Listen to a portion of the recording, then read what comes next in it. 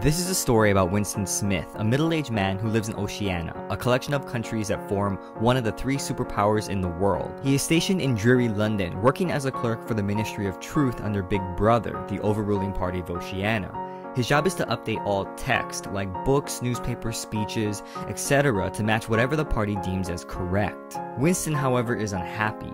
He keeps a secret diary and writes in it frequently, expressing his frustrations with how life is. He takes caution from the Thought Police, a police-like group who use telescreens to view any suspicious activity from potential troublemakers. Then one day at work, Winston notices a dark-haired woman named Julia.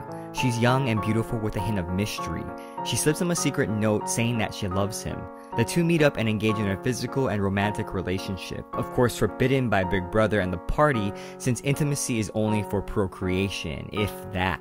With the permission of an antique shop owner, the couple use the shop for their secret meetups. The couple even meet with another one of Winston's co-workers and talk about the Brotherhood, a secret resistance organization trying to dismantle Big Brother. However, the whole thing is a setup, and Winston and Julia are taken in for questioning. During the interrogation, Winston faces his greatest fear: rats. They put a cage of rats on his head, and he begins to panic. In terror, he declares that he wishes the punishment be given to Julia instead of him, and he is broken. And in the end, Winston is the shell of a man, broken and sheepish, believing what Big Brother tells him, that 2 + 2 = 5.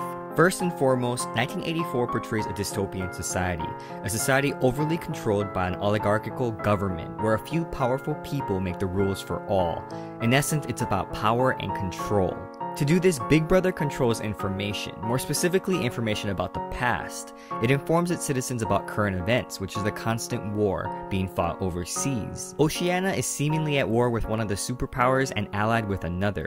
However, at a whim, Oceania then aligns itself with its former foe and declares war on its former ally, yet the records are made to show no change. And to aid in his flip-flopping, Big Brother controls time. Why is it 1984? Well, it technically isn't. In the story, we learned that the year 1984 is seemingly infinite. It's more of a symbolic date rather than a measurement of a specific time. But why would a government do that? Wouldn't it cause more confusion? Again, it's all about control. By controlling time, there is no past or memories, but also no future or ambitions. It's a world of the constant present.